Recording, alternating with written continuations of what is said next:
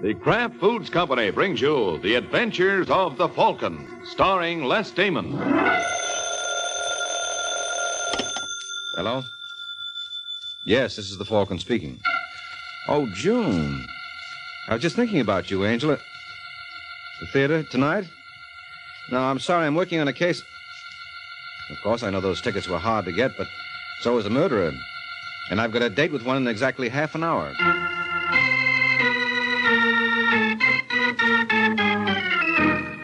This is Ed Hurley, friends, inviting you on behalf of the Kraft Foods Company to listen to The Adventures of the Falcon. You met the Falcon first in his best-selling novels. Then you saw him in his thrilling motion picture series. Now join him on the air when the Falcon solves the case of the rich racketeer.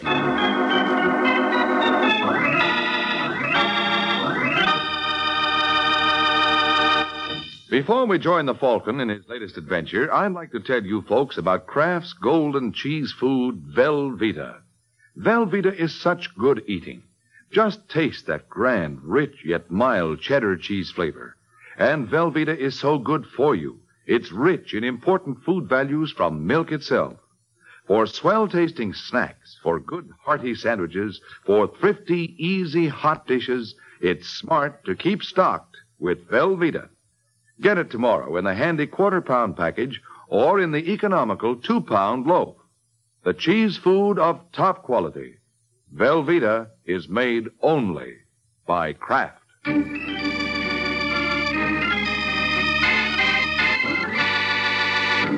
now, the case of the rich racketeer. It's Sunday afternoon in New York City. A cab pulls up in front of a large Central Park West apartment building, and two men get out. One of the men is big, beefy, and florid, while the other is slim and quick-moving. The two men hurriedly enter the building and ride the elevator up to the 10th floor, where Florid Face leads the way to one of the apartments and opens the door. Flo? Hey, Flo. Guess my wife's not home yet. Come on, Garland. Come on in. Let's get this over. Excellent idea, Sullivan. Excellent. Wait there and leave your hat and coat on. Won't take me but a second to write a check. Check? Yeah, check. I think I'd rather have cash, Sullivan.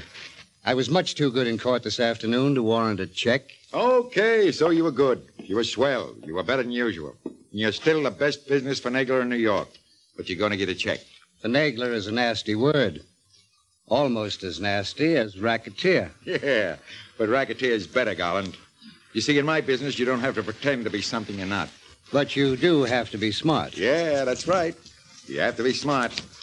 Now then, here's your check. Take it and blow. I got a date in a little while. Only $1,000? You're lucky to get that much. Hey, don't tear that up. Why, you cheap chiseling punk. I saved your fat neck this afternoon. An income tax evasion charge is the only way they catch guys like you. And I cleared you. I got you off scot-free because there wasn't any evidence of the money you made. They could have ruined you. Yeah, but they didn't. No, they didn't. And I'll tell you why they didn't. Because I advised you not to keep any records or books. I told you to keep your profits on hand in cash and not to keep it in any banks. So what? So I want my share now, and I want it in cash. I know you've got more than 300 grand salted away. You're crazy, Garland. Oh, no, I'm not. I know you've got that money, Sullivan, and I want my share. I want it right now and fast. I want $30,000, and I want it in cash. Oh, why, you stupid little... Say, hey, that's the way you want to play it, huh? That's the way, Sullivan. I'm not bluffing. It's loaded, and I'm not afraid to use it. So if you want to enjoy your freedom, hand over the 30 grand. Now, look, Garland, be reasonable. Put that gun away. Not a chance. But you're wrong. I swear you are. I'm broke. That $1,000 check I just wrote will practically wipe me out. You expect me to believe that? It's true. Now, listen. I know you deserve a bigger fee, but I can't give it to you now. Later, I'll try. Oh, quit stalling, Sullivan. Where's the money? I know you got it. I dumped it in an oil deal out west. I thought I could really clean up, but something went wrong. You never took a chance in your life, and an oil well is a gamble. You're a sure-thing player. Come on, Sullivan. Getting tired of holding this gun. Where's my $30,000? I tell you, Get Garland, it quick, Sullivan, or I'm going to pull this trigger. What the... Larry, what in the world? Look out, Flo. This gun might... No, you don't. Oh, yes, I do. Oh.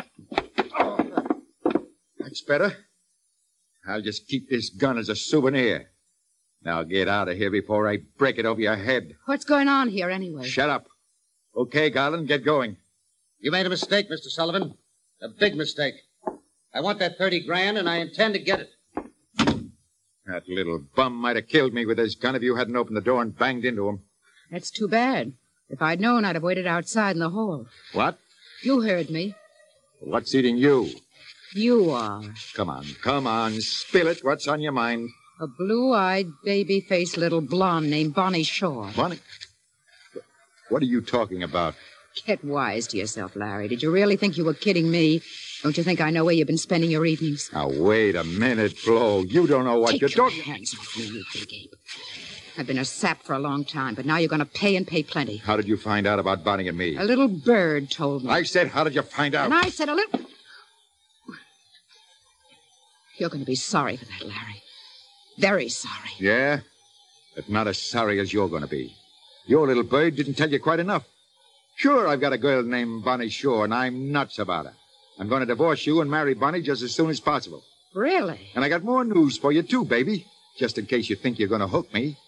I'm broke. I've been wiped out completely. You can't get a dime out of me. That's too bad, isn't it? Yeah, it's a shame. I feel so bad about it, I'm apt to bust out crying if I hang around here any longer. So get away from that door and let me out. Sure, Larry, I'll let you go. But not with Bonnie Shaw. Try and stop me. Wait, Larry. You're forgetting something, aren't you? Now, look, Flo. Put that gun down. Why, Larry, I only wanted to hand it to you. It belongs to your lawyer friend. Don't you want to give it back to him? Why, yes. Maybe I'd better. No. On second thought, I don't think he needs it as badly as I do. You? Yes, darling. I've just thought of a wonderful use for it. Well, what are you going to do? Why, can't you guess, Larry? I'm the forgotten middle-aged wife who's been dropped without a cent. I'm going in the bedroom and blow my brains out. Oh, don't kid me, baby. You'd never do that. You're so right, darling. I'd never do that.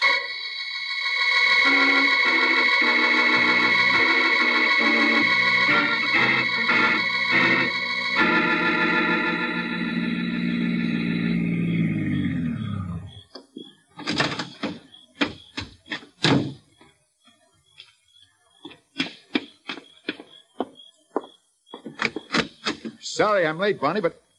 Nice little hideaway you got here, Sullivan. Miles from the city. Woods all around. Lake out front.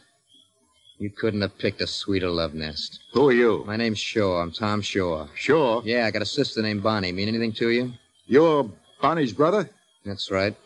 Where is she? She'll probably be along in a few minutes. Say, I don't get this. Bonnie didn't tell me you'd be here. She didn't know it. And what are you doing here? I'm telling you to stay away from Bonnie. Maybe she'll have something to say about that. Bonnie's just a kid. She doesn't know what she's doing. Now, look, Shaw. You got the wrong idea. I'm crazy about Bonnie. We're in love and we're going to get married. No, you're wrong, Sullivan. And even if you meant it, I'd die before I'd let her throw herself away on a grafting racketeer like you. Guy who's old enough to be her father, who's already married. You told my wife about Bonnie. Sure, I told her. Why, you little... My jaw. Next time, it won't be your jaw. It'll be your neck. Now get out of here and stay out. Yeah. Yeah, I'll get out, Sullivan. But I'm coming back with a gun. Operator.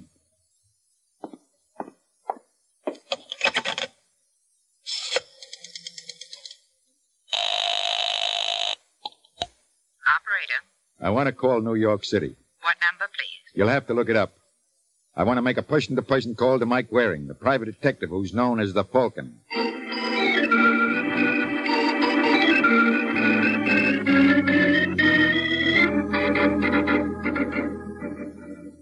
You know, Angel, you got the bluest eyes. Yeah, they go so well, but... There. Hand me the phone, will you, Angel? Don't answer it, Mike. Let it ring. I got to hand it to me, huh? Oh, all right. Hello? You like that. Yes? Is this Mike Waring, the Falcon? Yes, it's the Falcon speaking. Must be something wrong with this connection. For a second, I thought... Oh, never mind what you thought. Just tell me what you want. I want to hire you. Right now? Yes. Why? Are you working on something else? Yes, I am. Well, then drop it. This job's important to me, and I'm willing to pay plenty if you'll come out here right away. Where are you? In my cottage at Tallow Lake. Oh, it's 10:30 now. I couldn't get there much before midnight. I know that. All right, what's the job? I'm working on a very important deal at the moment, and it's absolutely necessary to keep my movements secret. I'm pretty sure that somebody's been following me this evening. I want you to find out who it is. You say money is no object, Sullivan? None at all. Okay, keep talking then. Just exactly where is this cottage of yours?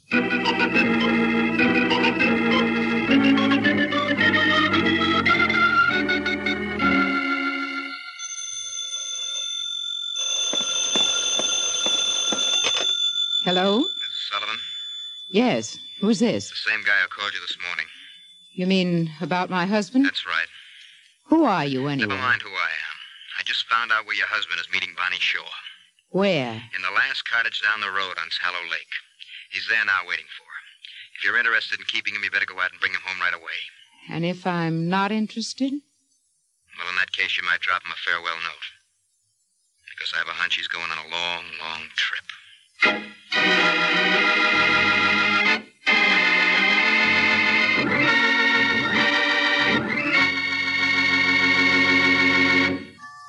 It's lighter-bodied.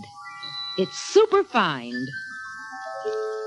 It's Kraft Salad Oil, the first salad oil ever offered for home use by the makers of all those wonderful Kraft prepared salad dressings. Yes, there is something new under the sun at your grocer's right now. A new salad oil, Kraft Salad Oil.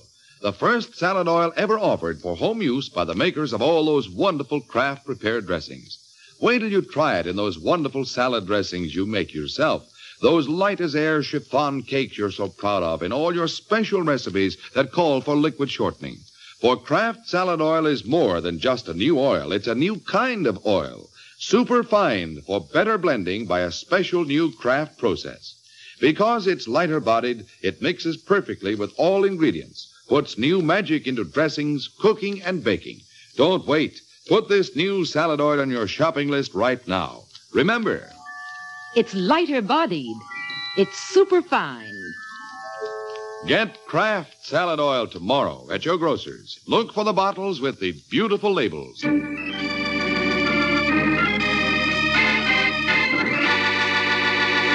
Now, back to the adventures of the Falcon. It's an hour and a half later. Mike Waring has just stopped his car outside Larry Sullivan's secluded cottage at Tallow Lake. The light is on in the living room, but the house and countryside are strangely quiet. Mike walks up to the front door and knocks. There's no answer, no sound from inside. He opens the door and stops suddenly. Across the room with her back pressed tensely against the closed bedroom door stands a beautiful, young, very frightened blonde. Oh, sorry, I didn't mean to scare you. When I knocked and nobody answered, I'm not scared. You better try again, Angel. It's not that cold in here. I don't understand. You're trembling. Why? I don't know. Okay, have it your way. Where's Sullivan? Larry? I don't know his first name. He called himself Sullivan, and he hired me to come out here. Why? Said he needed a detective.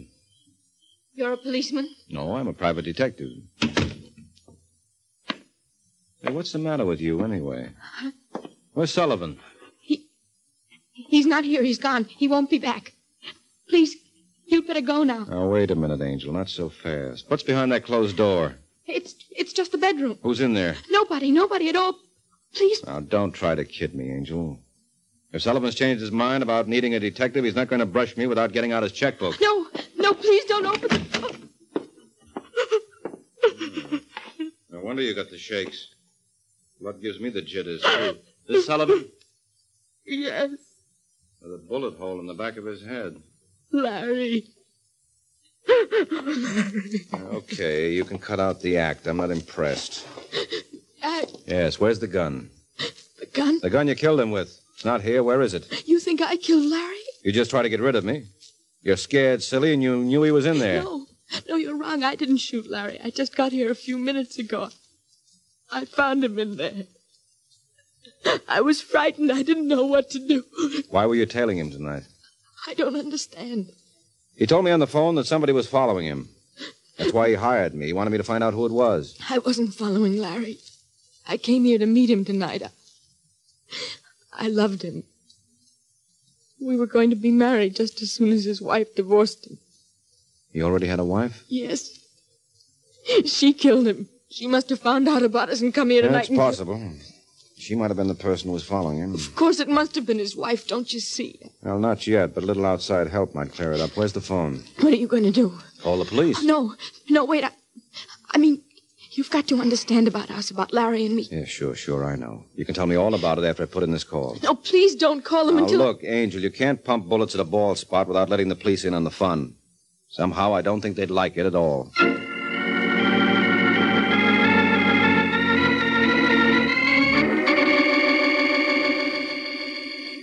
Bonnie Shaw, Yes, Mr. Waring. I've told you the truth. Larry and I loved each other. I had no reason to kill him. Sullivan told me he was working on some sort of big deal. You know anything about it? No, he never told me about his business. What about Sullivan's wife? Did you know... What's the matter? Just heard somebody out on the porch. Keep talking, Angel. I'm sure she must have found out about us. You looking for somebody? Tom, what are you doing here? You know this fellow? Oh, yeah, of course I know him. He's my brother. Bonnie, you've got to listen to reason. Come home with me. You can't throw yourself away on a no-good racketeer like Sullivan. Tom, you heard what happened to your jaw. I came here earlier tonight to talk to Sullivan, but he couldn't see things my way. We had a fight and he hit me. Is that why you shot him? Why? Wait a minute. What's going on here? Who are you? A lot of people call me the Falcon. Bonnie, what's happened? Where's Sullivan? He's lying in there on the bedroom floor with a bullet hole in the back of his head. He's dead? Definitely. Hey, let go of me. What's the idea? I just wanted to see if you had a gun. What, are you satisfied? Well, no, you could have thrown it away out there in the woods. You think I killed Sullivan? You said you had a fight with him tonight? Yes, we had a fight, but I didn't kill him. I was plenty sore when he threw me out, but I cooled off after I called his wife. You called Sullivan's wife tonight? Yes. Why, you contemptible All right, little... take it easy, Angel. I did it for your own good, Bonnie. And Sullivan's wife did know about him and Bonnie. Of course she knew. Wait a minute, maybe she did. Of course she did it. Why did you come back here, Shaw? Well, after I called Sullivan's wife, I got to thinking. I thought that if she came out here, maybe the two of us could break this up. Oh, sure. The police are going to love that story. Did you call the cops? Yes, of course. They'll be here any minute I'm now. getting out. They're not going to find me Not here. so fast. Get out of my way! You knocked him out. Yes, well, he'll get over it. And it might jar him into telling the truth when the police wake him up for a chat.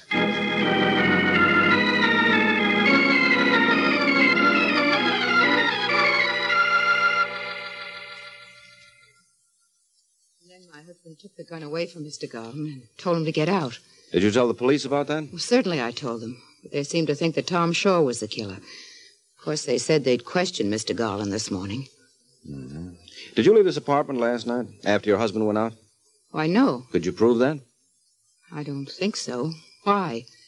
What are you driving at, Mr. Waring?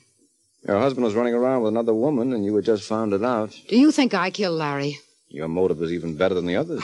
That's ridiculous. I couldn't kill anybody. Well, you seem to be taking your husband's death pretty calmly. No tear-stained handkerchiefs or swollen eyes. Why should I pretend? He meant nothing to me anymore. I didn't even mind the fact that he had this girl, Bonnie Shaw. You weren't jealous? Certainly not. I knew he was going to leave me, but I didn't care at all. I'll be honest with you, Mr. Waring. If I could have gotten money from Larry, I might have tried to hang on to him, or at least make him pay plenty to get rid of me. But he was wiped out. He didn't have a dime. Your husband was broke? Yes. He told me so last night, just before he went out. So you see, he was of no more use to me. I actually was glad he was going to leave me, but I certainly had no reason to kill him. I see. Oh, excuse me. Yes, of course. Mr. Garland. Oh, forgive me for calling so early in the morning, Mrs. Sullivan. I wanted to see Larry before he went out. I'm sorry about that trouble we had last night, and I want to apologize. You don't know about... Is this the business manager you were telling me about? Yes, this is Mr. Garland. Well, what's wrong, Mrs. Sullivan? Where's Larry? He was murdered last night. Larry's dead? Yes. Why, that's terrible. I had no idea. Did you read the morning papers? No. You see, I was upset about that quarrel last night, and I wanted to hurry over here as fast as possible. Mm-hmm. That quarrel last night gives you a pretty swell motive, darling. I didn't even know about the murder. Yeah, well, you could be lying about that. No, I'm not lying. But you did threaten him. Well, I was only bluffing. He owed me money, and I wanted it. I swear I didn't shoot Larry. I couldn't have done it. They took my gun away from me. It's still here. There are other guns. Well, I tell you, I didn't do it. Tell me about this money you say Sullivan owed you. Well, I did some financial work for him, and I felt he owed me a much larger fee than he was willing to pay. Naturally, that made me angry, and I guess I lost my head. I had the gun in my pocket. Why? Well, I always carry it. I have a license for it. There are certain people who have threatened me from time to time. Okay. So you pulled the gun on Sullivan. Yes. I thought I might frighten him into paying me what I wanted.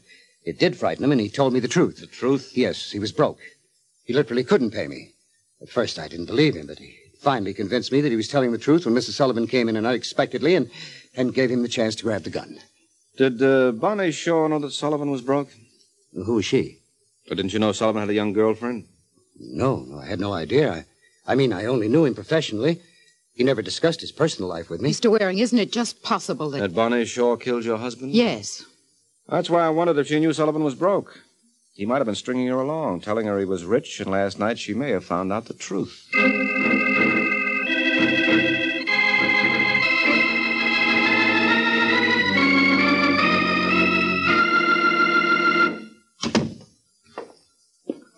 Hello, Mike. What? What are you doing in my apartment, Bonnie? Mike, I've been trying to find you all morning. You don't waste much time, do you, Angel? It was Mr. Waring last night. Oh, I'm sorry. It just slipped out. Uh-huh. Well, make it a habit, huh? I like the intimate touch. You look tired. Yeah, I know. Working for nothing always wears me out. I don't understand. I've been using my talents out of pure curiosity this morning. Sullivan hired me last night, but he didn't pay me any money. Then maybe you let me hire you. You? Yes, Mike. You've got to help Tom. Have they arrested him? Not yet, but they held him for questioning all night.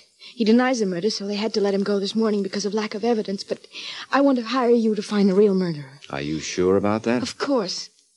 Oh, please, Mike, please let me hire you to clear Tom. I cost money, you know. I don't have very much, but I'll try. That mink coat you're wearing doesn't exactly look like a ticket to the poorhouse. Don't let this coat fool you. I didn't pay for it. Larry gave it to me as a present. Sullivan gave you that coat? Yes. When? About a week ago. Why, what's wrong? Sullivan claimed he was broke. But that's ridiculous. He had lots of money. In fact, he told me he just made a tremendous killing in some sort of business deal, and that's why we... That's why you what? No, nothing. Now, come clean, Angel. If you want my help, you've got to tell me the truth. All right, Mike. I'll tell you the truth. Larry wasn't broke, I know. You see, we weren't going to wait for his divorce. We were going to South America together. In fact, he already had the steamer tickets. And a stack of money in cash? Yes. You know where that money is? No, Mike, I don't. I swear I don't. You wouldn't lie to me, would you, Angel? No, Mike, I wouldn't lie to you. I couldn't, you know that, darling. Well, that's a nice try, but you'll have to do better than that. All right, wrap that mink around your lovely shoulders. We're going treasure hunting. Where to? Out to Sullivan's cottage on Tallow Lake.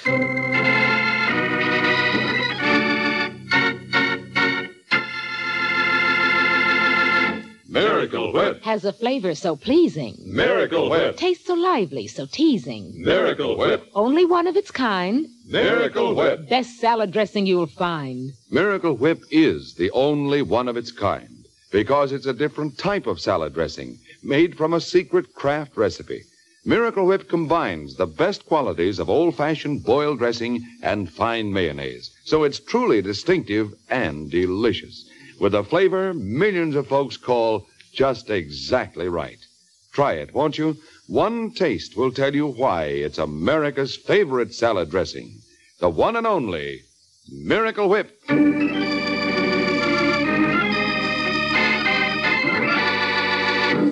Now, back to the adventures of the Falcon. An hour has passed since Mike set out for Tallow Lake with Bonnie Shaw. Now they've arrived. Mike, look. Yeah, looks like a cyclone hit the place. Well, I'm not surprised. The murderer was here searching for the money. Yes, of course. And he's beaten us to it. He must have found it if Larry had it hidden here. Now, don't be too sure about that, Angel. You don't think the money was here? Oh, yes, I'm sure it was here. And I think it still is. But why? Well, look at this room.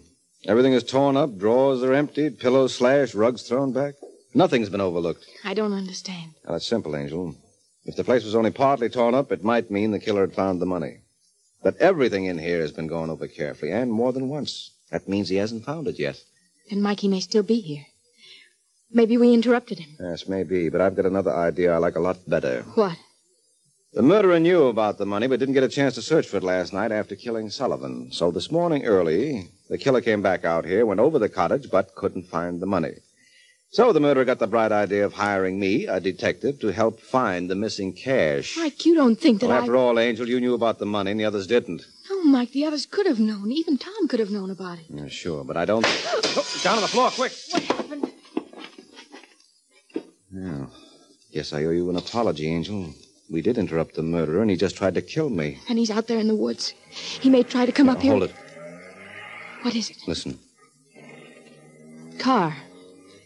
Yeah, he must have hidden it in the woods. He missed once and decided not to try again, so... What's the matter? Look over there on the floor. The wall mirror. The bullet smashed it. Yes, and look what was hidden behind the glass. An envelope. An envelope. And full of $1,000 bills. Larry's money. Oh, brother, that's irony for you. The murderer couldn't find it, but his bullet did. He's not a very good shot. Wait a minute. Shot. What? Thanks, Angel. You just told me something I should have known 3 hours ago. What do you mean? The murderer. I know who it is now. Who, Mike? Sullivan's lawyer, Arthur Garland.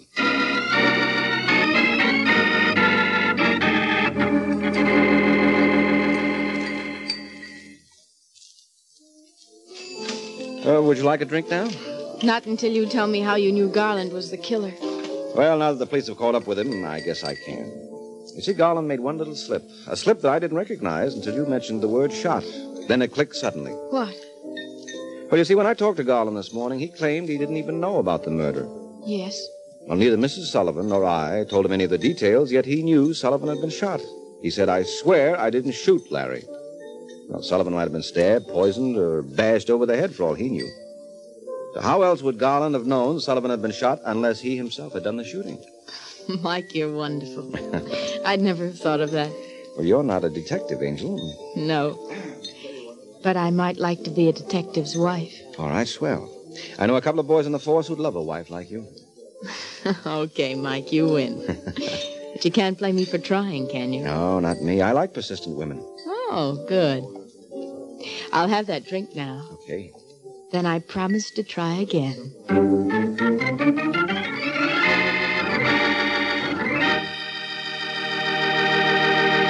Do you like rich, delicious chocolate-flavored malteds? Well, you can make a malted just like that right in your own kitchen with Kraft chocolate-flavored malted milk. Just make a tasty paste of Kraft chocolate-flavored malted milk and a little milk in the bottom of a big glass. Fill the glass with chilled milk, stir it once more, and there. A Kraft malted is mighty nourishing, too, because it's filled with all the food values in milk. Get a jar of Kraft chocolate-flavored malted milk from your grocer and enjoy a Kraft malted often. This is NBC, the national broadcasting company.